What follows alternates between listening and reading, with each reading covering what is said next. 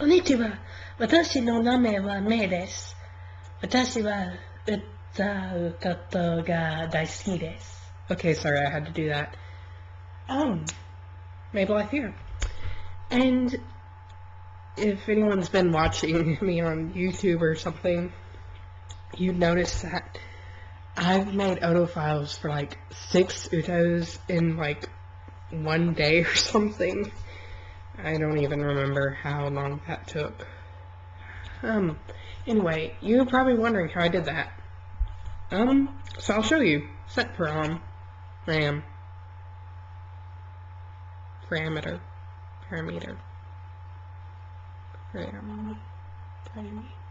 Anyway, opening it.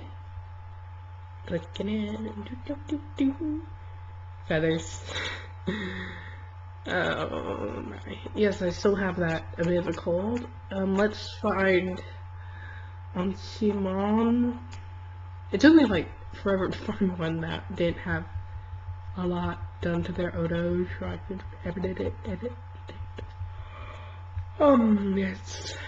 I'll have to end this around. No, over here. Up, there. Simon. Okay, you press that button right there. After you select the voice bank, you press that button, you click open. It opens their pre-existing OTO file. For Hiragana banks, I don't want to add aliases because I just avoid Romaji USTs. It's kind of a bother, but okay, so let's skip vowels because I'm not exactly sure how to do vowels. I just kind of do them. This is totally wrong! Oh my goodness. Okay, so let's start with getting rid of this for a second. Okay, so when you start with a screen that's like this, it's, okay, first you press F1 to set what the blue is in UTAU. You set that this green stuff right here that's moving is the blue. There isn't any neon on here, so we don't use that. So we move the overlap to around there by okay, F1 is the blue in UTAU, which is cuts off the silence and stuff you don't want.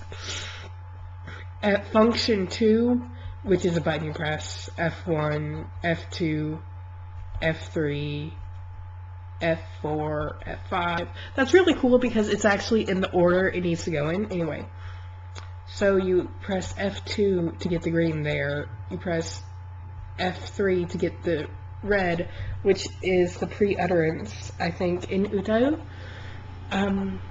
You put it in between the consonant and the vowel. And then you move this to where the vowel seems like it's stabilizing.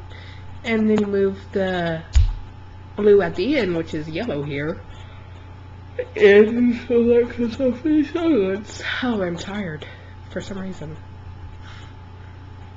And you basically F1, F2, F3, F4, F5, F6, or down arrow. And if you want to test the voice sample, I'll move this over here. I don't know if you can hear that, but that's anyway, that's you just press the space button. So it's F1, F2, F3, F4, F5. This doesn't need it, but F2, F3, F4, F5 down. Yeah, that doesn't. No. F2, F3, F4, F5.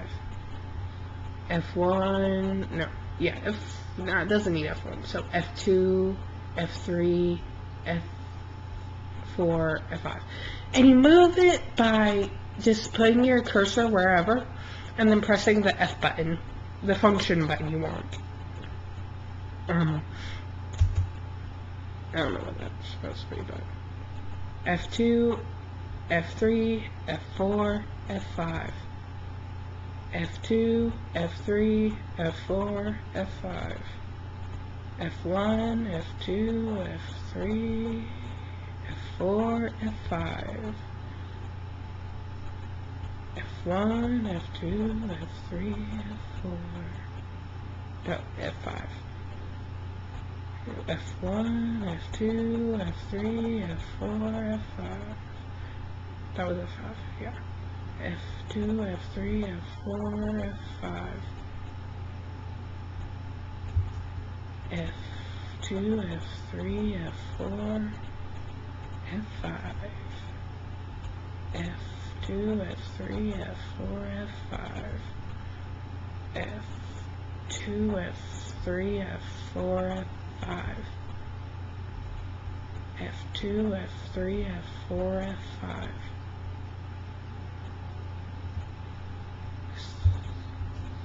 I think this could do a little more over here.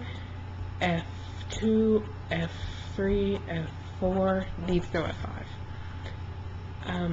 F2, F3, F4, F5. F2, F3, F4, F5. And I'll put that right there to make it a little softer. F2, F3, F4, F5. F2, F1, F2, F3, F4, F5. And that's actually basically it. And look how much I've configured. From here, ka, ke, ki, kya, kyo, kyo. I got that dyslexic. Anyway, so, I mean, SetParam is an amazing tool if you can use it right. If you can't use it right, then, well, it depends on the samples. You want to use SetParam for samples that you can actually see what's going on in them. Like, you can see this is a K. If it was like 8-second song, there's no way you can tell one sound from another, especially when it comes to things like sounds like that. So if it's like under a second, around a second, SetParam is a perfect tool for configuring your OTO files. But if it's really long samples, you can't really use SetParam because it's hard to see because there's no zoom function as far as I can see. And I can't even drag this out. It's just that big, and that's it. But if you can use it for a bank, I really suggest it. It's a little harder to make sure things are accurate, but it's way faster, and you can always edit in the auto screen in UTAU. So I really hope that you've learned something from this. It comes with OREMO, and I should have the link for OREMO up somewhere. I need to stop speaking with some accent that isn't mine. Anyway, I have the link for OREMOs up somewhere. I don't know where. It's on the tutorial for OREMO.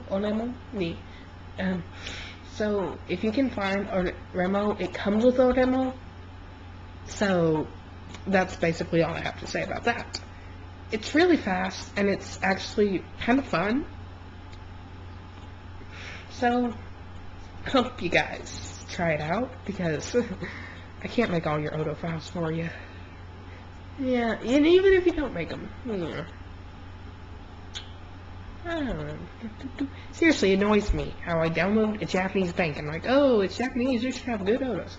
But it doesn't have them because I didn't get the release that had the OTOs that were made by some other group. Yeah, that's annoying. Anyway, rant over, and realize saying goodbye. Thank you for watching. Sayonara.